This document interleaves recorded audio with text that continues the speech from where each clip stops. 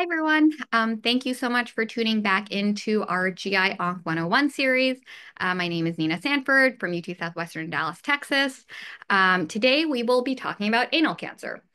So I think probably of all the GI subsites, anal cancer receives the least amount of attention. Several reasons for that. One is that it's just a more rare cancer, although the incidence is increasing. But important to remember that most patients with anal cancer have curable disease. So it's important that we optimize treatment so that anyone who can be cured is cured or has the best chance at cure. And then also for all patients, treatments are done the best they can to minimize acute and really late toxicities. Let's go ahead and get started. Okay. So, starting with diagnosis, most of these are either found for a patient getting surveillance if they're high risk, if they have a history of condylomas, or if the patient reports symptoms, either bleeding, pain, or they notice a protruding mass or something like that. The most common histology is a squamous cell carcinoma. If you see an adenocarcinoma on biopsy, then you want to treat as a rectal cancer. Conversely, if you see a squamous cell carcinoma in the rectum, you treat as an anal cancer. So really, the histology determines the treatment with regards to squamous versus adenocarcinoma. If you have an anal melanoma, which is more rare, then the paradigm is different. You want to treat as a melanoma. Typically, they start with immunotherapy. 85% are HPV positive, but in 2025, the treatment is the same regardless of HPV status, unlike for head and neck squamous cell cancers. What do you want for imaging? So we do a baseline PET with diagnostic CT. I find that a PET is important for both initial staging and response assessment. A CT is also acceptable. And then sometimes for small tumors, if it's not well seen on the PET, an MR can be helpful. You want to get HIV testing because HIV is a risk factor for anal cancer, although it's not considered an AIDS-defining illness. And then if a patient is HIV positive, you want to check their CD4. Generally, if the CD4 count is upwards of 2 to 400, they're taking their antiretrovirals. The treatment is not different. You want to check a CBC. So in anal cancer, the physical exam really is very important. So I'm not like a stickler with physical exams with my residents. I'm not asking them to report on like tactile fremitus or if they have heard what's that called? Whispering pectoriloquy. But in anal cancer, you have to examine the patient to make sure you're covering what you need to cover in the treatment field and also to assess response to chemoradiation. You want to ensure that women get a gynecologic exam, that both genders get fertility screening or counseling if that's something that is of importance to the patient. And then, as I alluded to, anal cancer is technically considered a rare cancer with about 10,500 cases annually in the United States, but the incidence is increasing. And who do you see it in? So generally in two populations. One is in older women. This is sort of a chronic inflammation phenotype. They may have a history of lichen sclerosis. And then the other is younger patients. And risk factors would be being HIV positive, receptive anal intercourse, and then immunosuppression, whether that's from medications or post-transplant would be the most common. All right, let's get into treatment. So the most common treatment would be definitive chemoradiation, and that is for anyone who's T2 to T4, node positive, M0, basically anyone who doesn't qualify for local excision, which I'll talk about more next, or patients with metastatic cancer who receive chemotherapy first.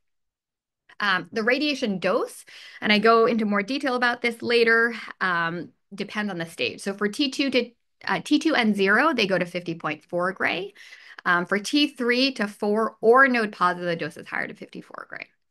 Chemotherapy standard is mitomycin C and 5-FU or CAPE. The dosages are listed here. Cisplatin instead of mitomycin C is category 2B in the NCCN. I'll talk more about the studies on that later, but you might want to consider it in patients with immunosuppression since we know that mitomycin is myelosuppressive. What about adjuvant immunotherapy? So there was a study looking at adjuvant nivolumab after chemoradiation, an ECOG trial that's completed accrual, but as far as I know, we don't have the results yet. What about follow-up? So this is super important in anal cancer to assess response. So here's what I do. 2 weeks after chemoradiation, for patients who had a tough time with treatment. They had a lot of toxicities, dermatitis, diarrhea. I do a symptom check just to make sure that things are heading in the right direction. Usually that's just an external skin exam. At 10 to 12 weeks, about 3 months, that is the first time I do a DRE plus imaging. And here I do prefer a PET, though you may need to get a CT or MR depending on insurance approval. By this time, the tumor really should be responding by a lot. You definitely want to see a good clinical response by this time. That being said, the decision point for whether or not a patient has a complete response or not is at 6 months when you do another DRE and imaging, usually a CT scan. If they have a complete response, I generally follow every 6 months with exam and imaging for 3 years and annually up to 5, though I tailor that based on my index of suspicion or if there's anything I'm really following. If they do not have a complete response at 6 months, then you need to do additional treatment. You want to restage if they have persistent disease locally only. Then the standard of care is salvage APR. Of course, if they develop systemic progression, then they need systemic therapy. All right. Let's talk about local excision. This is a little bit more nuanced. So the way I think about it, there are really 3 scenarios for which local excision may be appropriate. So the first is for the so-called superficially invasive anal canal squamous cell cancer. These are cells that have not invaded the basement membrane. This is something they can see on pathology. This is typically found incidentally. So patients getting an excision, a fulguration of what's thought to be a condyloma or a hemorrhoid or a biopsy. Often it's in patients who are HIV positive. They have HSIL, they can be multifocal. And sometimes, depending on the procedure they had, specifically a fulguration, you can't really evaluate margins. But if the cancer is felt to be superficially invasive, then local excision alone, followed by surveillance, is an option. So I always counsel the patient that they're probably at higher risk, and there's a high chance that at some point they'll need definitive chemoradiation, but that can probably be delayed without worsening their survival. The second scenario is for anal margin or perianal cancer. So what are they? These are tumors that are located distal to the anal verge, but within 5 centimeters. So like can't be something like on the thigh. It has to be within 5 centimeters. If you have an anal margin or perianal cancer, if it's T1, maybe a small T2, and 0 grade 1 to 2, no involvement of the sphincter and excise with an adequate, this means a 1 centimeter margin, then surveillance is an option. Everything else, and I list here, then the standard of care is definitive chemoradiation, as I talked about before. And then the third scenario is that in the chance that you have a T1N0 invasive cancer, but you are able to actually excise it with a wide negative margin, this is in the anal canal, you get a wide margin, their function isn't compromised, they should get staging workup, but if all is negative, then observation is an option as well. All right, what else should you know about anal cancer? So let's talk about stage 4. So fortunately, the majority of patients do not present with metastases at diagnosis, only about 10 to 20%, though obviously some will develop mets in the future. What is first-line chemotherapy? It's carbotaxol. What about immunotherapy? So currently, it is category 2B in the NCCN. There was a trial presented at ESMO, I think last year, with an IO agent that is very hard to pronounce, retifanlimab, that showed promising results, but other IO trials have been negative. There is an ECOG trial that has finished accrual, so IO may have a more standard roll down the line depending on the results of that. Second line is IO now, if not used previously, otherwise FOLFOX is an option. What about the role of radiation for stage 4? So this is really, in my mind, a case-for-case basis, depending on the patient's symptoms and then the burden of disease. So if they have a big symptomatic primary tumor and a small met, or vice versa, but generally we start with systemic therapy and consider consolidating with chemoradiation. All right, you need to know about toxicity management, particularly if you're a radiation oncologist. Patients should be counseled before starting treatment that they can have and are really expected to have pretty significant acute toxicity and potential for late toxicity as well. But as I'll talk about, some of those late toxicities can be mitigated. So, what do you expect during treatment? Diarrhea, radiation, dermatitis are the most common. I tell patients that these usually peak around the fourth, fifth week and last and are most severe for about a week or two after, then get better quickly as well. In women, it is super, super important to emphasize the use of a vaginal dilator to prevent, really prevent, vaginal stenosis, stricture, and shortening. We give that to patients after treatment. Some institutions also use it during radiation to decrease dose to the vagina during treatment. People ask about incontinence. So what I say that is that radiation itself is unlikely to cause incontinence because the dose we go to is lower than the tolerance of the nerves for most patients. But if you have baseline incontinence because the tumor has eroded through your sphincter muscles, then that may be permanent. That radiation may not reverse that even if the tumor is gone. I find that pelvic physical therapy can be also very helpful for patients. What about ctDNA? So this is obviously a hot topic across all GI cancers. There is emerging data for the role of ctDNA in anal cancer as well.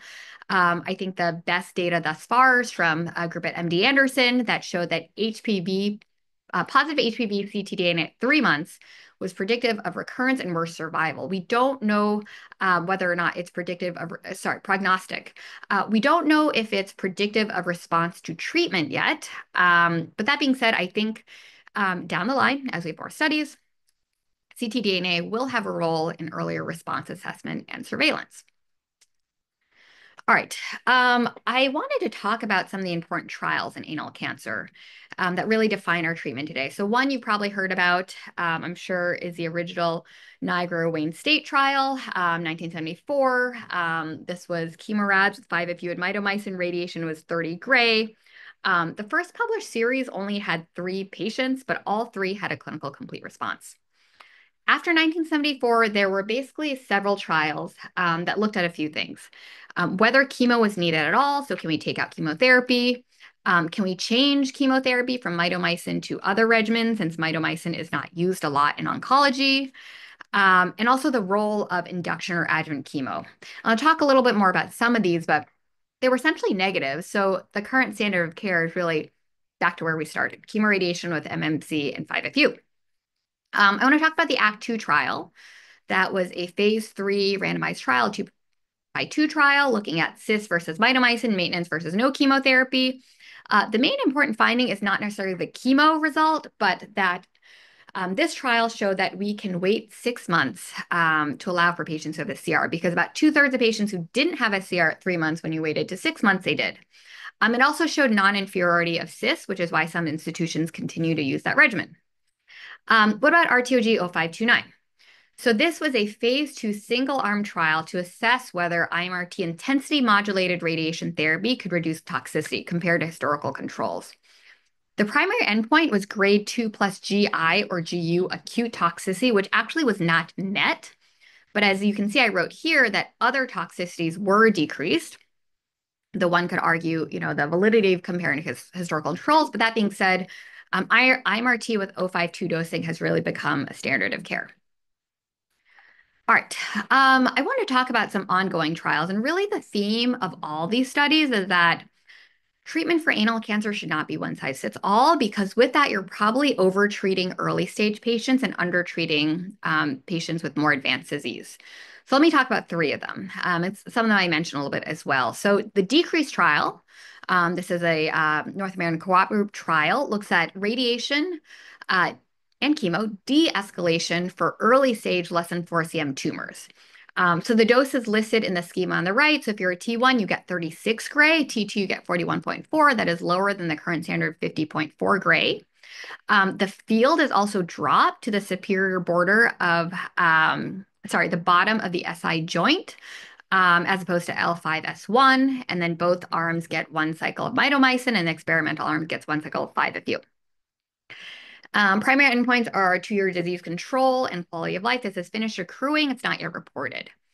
The PLATO trial is a trial done in Europe. It stands for Personalizing Radiotherapy Dose for Anal Cancer. There are 3 parts to it. The first one you can see on the left is for early stage cancers anal margin tumors, randomizing to either observation or adjuvant radiation if for a close margin. My understanding is that has not been reported yet. The trial in the middle is actually very similar to the decrease trial, lower dose for early stage anal cancers.